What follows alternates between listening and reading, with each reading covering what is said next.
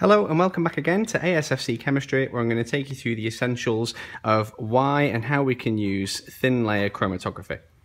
Now, thin layer chromatography, we use something like a TLC plate, or we can use paper chromatography for this, and this is actually going to be our stationary phase in our chromatography, which I'll come back to later. So this is, like I said, it's either a TLC plate, which is a silica-coated piece of glass or plastic, or it could just be some chromatography paper, which is just sophisticated paper for this.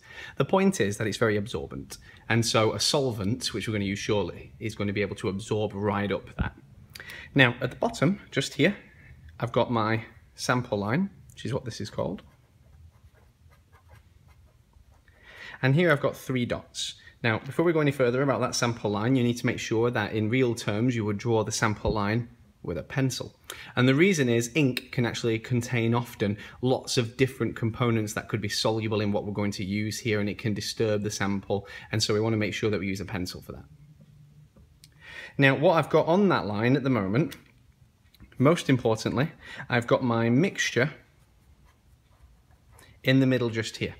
And my mixture is full of lots of components.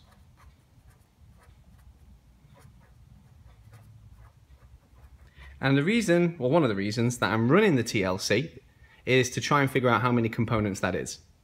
Now, what I've also got on here are samples of, well, 2 pure samples of organic compounds, X and Y.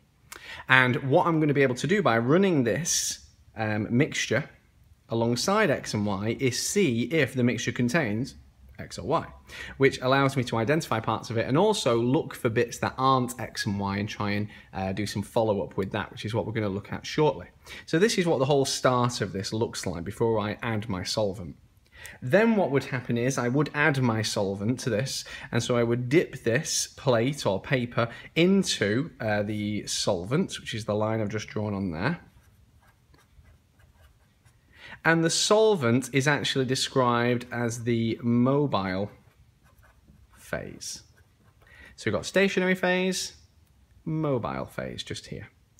And what's going to happen is the solvent is going to absorb up all the way up to here. Can you see the dotted line? That is going to be the solvent front. It's essentially how far the solvent is allowed to travel before we take the plate out of the solvent, for instance. And it's going to absorb all the way up, and depending on 2 main factors, we're going to see that these spots separate out along with the movement of the solvent through the paper or across the TLC plate. And it allows us to see how many things we've got. So how does that work? Well, if we look at the after shot just here, you can see that my sample is completely lifted through and across the TLC plate as the solvent's absorbed up to this solvent front line that I decided just here. Now, you can see here that X, and it was a pure sample of X at the start, has given this spot, and that there is a corresponding spot from the mixture alongside X. So that means my mixture is very likely to contain X. And the same thing can be said for Y at the top just here. But you'll notice, obviously, that X and Y are at 2 completely different levels. Now, we can actually compare these 2 together by using RF values.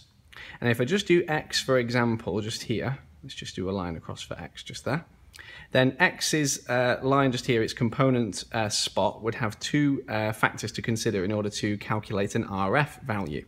You would need to consider how far the solvent front is, which is the distance between the sample line and where it gets up to the solvent front. So let's call that value A.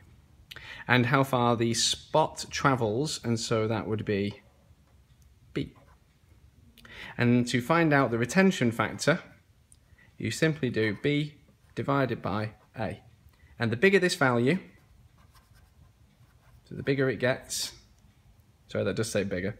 The bigger it gets, that corresponds to that it's travelled very, very far. So a bigger value would be seen for Y, and a smaller value would be seen for X just there to describe that. So we compare those 2 together in terms of their RF values. So why has Y travelled further? Why has Y travelled further? What a good choice of letters. So Y has travelled further because of 2 main things that we need to consider. How attracted it was to the stationary phase, and how soluble it was in the mobile phase, which was a solvent in this case.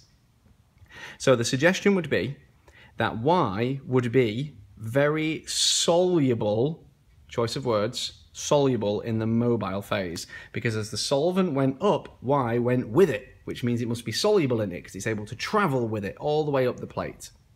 Similarly, you were traveling across a stationary phase, and so Y mustn't have a great level of attraction for the stationary phase because it was able to travel over it quite easily. So that is why Y has traveled the furthest and got the largest RF value. In contrast, just to make that really clear, X could be insoluble in the solvent, our mobile phase, and so wasn't able to travel with it as it went up, and or it could be very attracted to the stationary phase. The exam questions tend to ask you to put it in one focus, so they'll ask you about how it was soluble in the mobile phase, for instance, and so you wouldn't need to mention both, but I would always mention both just in case if it's not very clear by the question. But I suppose that's just another reminder to read the question very carefully. So, we also seem to have something in the middle here. A green dot. And the green dot wasn't one of the comparisons to the controls just here, so it wasn't X or Y, it could be something else, it could be Z. But actually, it could also be W. That green dot could be two things. Just because it's one dot doesn't mean that it's not two different components or more, for instance. It's just that W and Z could have very, very similar solubilities in the mobile phase, or similar levels of how attracted they are to the stationary phase. And so they could both be amino acids, whereas these were a carboxylic acid and an ester, for instance. And so you would need to perhaps try a new solvent to see if you get 4 spots or more, or you could try gas chromatography to try and compare this to that and identify another component. Now, gas chromatography is a very, very similar technique to thin layer chromatography, but instead of having a solid stationary phase and a liquid mobile phase, it has a gas mobile phase and a liquid stationary. So you talk about how soluble something is in the stationary phase in that instance. What you then look at as well, here you can see that not everything made it as far as the solvent went, for instance here. Not everything made it as far as our mobile phase travelled. In gas chromatography, you expect everything to get to the end. So you expect everything to move with that mobile phase, which is a gas like nitrogen or argon, for instance.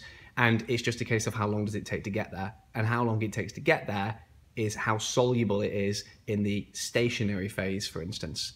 So if something gets to the end very, very quickly, it wasn't very soluble in that stationary phase.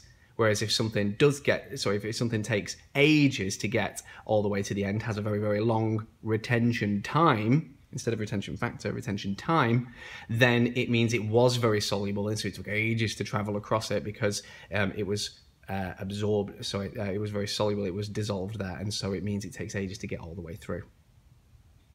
I hope that clears up some of the comparison as well between thin layer chromatography and gas chromatography, but there are lots of videos across YouTube to help you out with that as well, and hopefully we'll do one soon alongside it. A final practical point that I just want to reiterate is how we create the spots down here. Just to reiterate that you don't just pour loads of mixture on, you would use like a dot and dry technique. So you add the sample, let it dry, add the sample, let it dry, add the sample, let it dry. I could just keep doing that, but I won't because I know you've got lives to lead. But the point is you wouldn't just chuck it all on at the beginning because otherwise it can run out, for instance, or create too big of a spot, and it's not going to give you a very good result. I hope that clears up everything you need to know about thin layer chromatography, and I'll leave you to the rest of our playlists. Happy revising.